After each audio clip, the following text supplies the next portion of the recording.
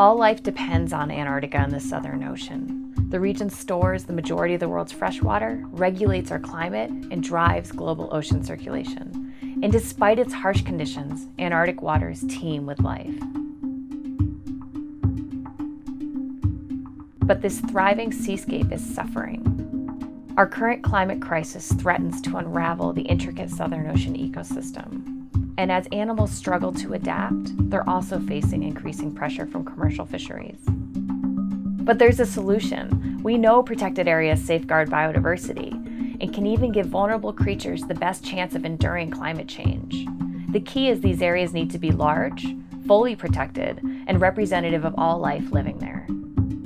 In recent years, we've made progress in protecting the Southern Ocean, including when governments made history by adopting the world's largest marine protected area in the Ross Sea.